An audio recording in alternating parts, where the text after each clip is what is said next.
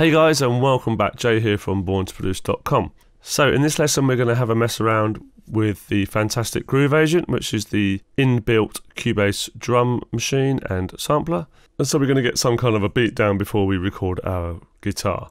So the first thing we need to do is just remove this track here because it was just for demonstration purposes in the last lesson. So I'm going to right click and remove this track. And it will say, do you want to delete the audio as well? So yes. So Groove Agent, we need to get an instrument track, and there's two ways of doing this. You can come to plus up here and choose instrument, and then just choose Groove Agent, which will be under drum, and click add track, or we can right click here and add instrument track, Groove Agent, add track. Now Groove Agent is a huge beast and is super powerful, and I couldn't possibly go through all its features in this very short and basic lesson, but I'll definitely give you an introduction to it. So as you can see, you've got 16 pads, and you can put your own samples on these pads, or you can use the ones that come, built-in libraries, built-in banks, and you can play these pads from your keyboard or your drum machine or drum pad or your mouse. It's just brilliant.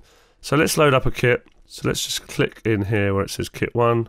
And we can go to style, you choose your genre, whatever, and you can go through the filters. But I'm just going to choose this one here, move it because it's sort of pop and rock, and that's kind of what this track's going to be. Double click it and it will load it in. So now all our pads have got samples, whereas before they were all empty. And I can trigger these with my mouse.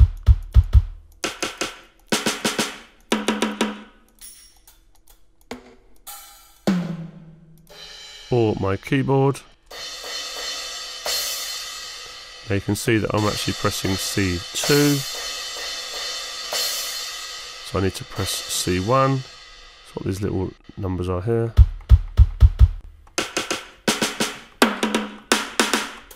So on and so on. So the first thing you can do obviously is just record it in yourself. I've got a slight latency because I'm using that voice meter sound card, but you should be alright on yours. Each pad comes with volume control, pan control, pitch control, all sorts of filter envelopes. You can add reverb to it, and you can change the sample start time. You can fade it in. So if your sample's really long, you can shorten it off, that kind of thing. And I will be going through some of this stuff, but let's just get a drum beat going and get on with making a groove. So the first thing I'll show you is the really easy way, a really quick way to get a pattern in. Go to pattern mode as opposed to instrument, and we've got some pre-made patterns for us, so you haven't got to do your own. Verse, chorus, fills. I'm holding down my mouse click, by the way. And what you can do is just drag these in. So I'm going to drag in verse A. I'm going to use G to zoom out a bit. And I'm going to drag in verse B, which is slightly different.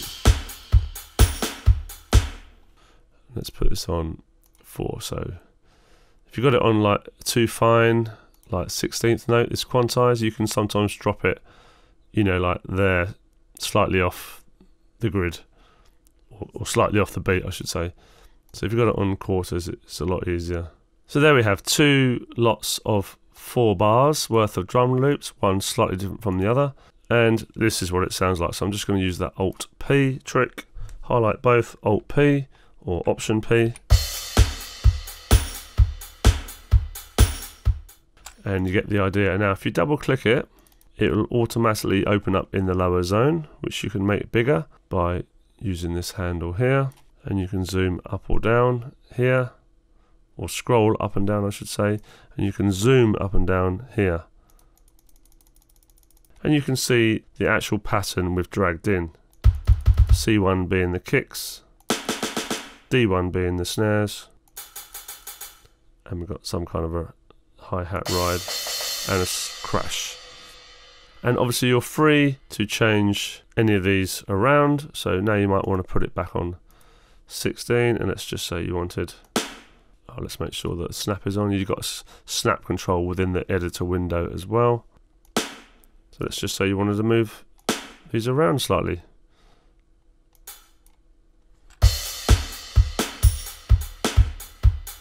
And just give it a bit of swing or groove. Just undo those with Control Z, and you can redo by doing Control Shift and Z. So feel free to add in different hits, programming in yourself. All you got to do is click on the draw tool and draw in, you know, do your own thing.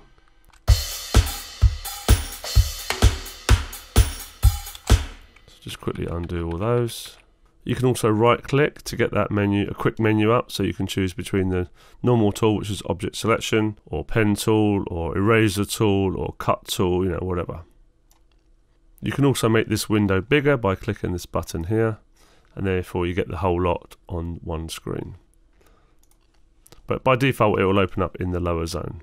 So that's patterns, and you can change the pattern to your heart's content. Now let's just say you wanted to record in your own pattern. Let's show you how to do that. So I'm going to be coming back to this pattern in a second, so I'm just going to mute that and create a new track, instrument track, groove agent, load up a kit, just use the same one. So this time I'm going to record it in. It's going to be tricky because of the latency. Latency is just the amount of time it takes for Cubase to register what's going on. It's because I'm using that voice meter audio setting. It just makes the latency a bit longer. But we can quantize, so you know this is going to be all out of time, but we can quantize it later, which puts everything back in time. So it'd be a good opportunity for me to show you that. So what we need to do is just get the cursor back to the start. I need to show you the metronome so we can play in time. So metronome on or off is here, or the shortcut is C on your keyboard. Let's just go to the setup first of all. You can also activate it here. You can change the sounds, but you don't need to do that really, just use the standard sounds. You want it to click while recording, you can have that clicked here. Click while playing, click during counting, and the 2-bar counting is standard, and I'm just going to leave everything as it is because it just works for me. So come up to your track, make sure it's highlighted. We don't need Groove Agent open anymore. Make sure that record enable is pressed, and just click record down here and play something in on your keyboard.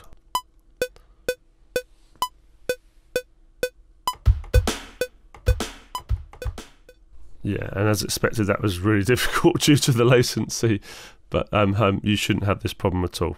So let's go into it. Let's make it bigger. Now what we can do is just highlight everything. Make sure we're on 16th quantize setting. And this is probably because it's so late, it's basically going to put all these notes that are slightly before or slightly after the 16th grid lines, which are these individual ones. It's going to put them onto the grid, so it basically tidies up your timing. If you press Q on your keyboard, or just Q up here, but my timing is so far out due to the latency, it's probably put them in the wrong places. But let's just have a look. Let's just turn off the metronome a second, go back to the start. We can always come in here and move these notes as well. So you get the idea. Okay, so I've just tidied up that timing a little bit. Let's go back into the top zone, the project window, and you can see that I only recorded 4 bars of this, so all we've got to do is drag the bottom right hand corner of this audio window, make sure that we're on right on the dead of the 5th bar. And there's 2 ways to duplicate this across. Either click that middle handle and click it to the right, or drag it to the right rather. I'm just going to undo that and show you that you can just highlight an audio piece and do Control D or Command and D.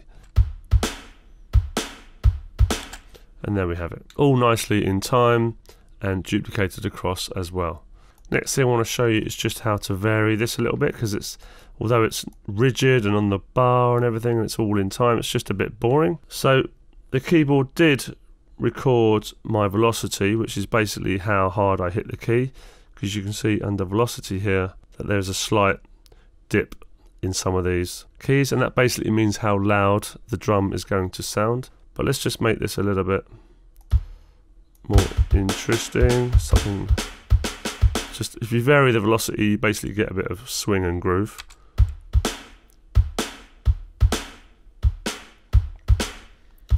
Now you can also come in here and just take off the snap and maybe move these around just slightly off grid if you're trying to get a bit more of a human feel. So a human would never play it robotically like that and have it absolutely spot on. So you see the timing is slightly off there. Good for humanizing things. There's an even better way of doing this. If you just click Control A or Command A and you'll select all of the notes, and then just double click one of the MIDI parts, come to quantize, and then you can go to swing. Now you can add a swing value in here, and if you look at the screen you can see the lines moving slightly, which means it's just going to add a bit of swing. So what you need to do is add, say, 20% or something like that. Have a mess around with this, press Q or apply quantize, and you'll see the notes jump. You can make this more obvious by doing an 1/8 note swing, just makes it a little bit more obvious. To apply, just going to make that a little bit more obvious. Let's do 30%, let's say 45%. This will be very obvious now. So you can see there's quite a bit of swing on that now.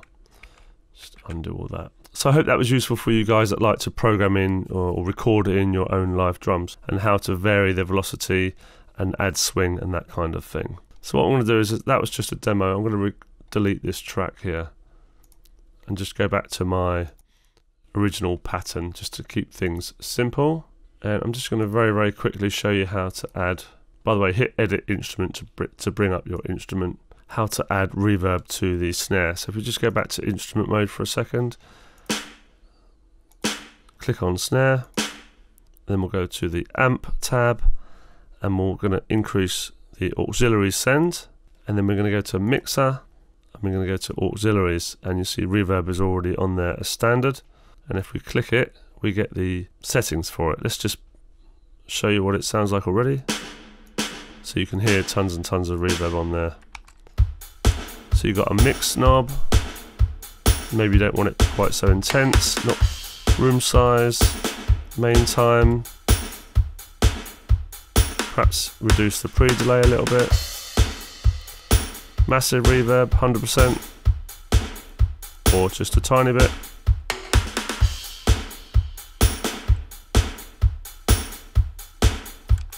So there you go, that's how you add reverb. And there's tons and tons of stuff you can do with the Grooveagent, as I said, but it's outside the scope of this very, very basic course.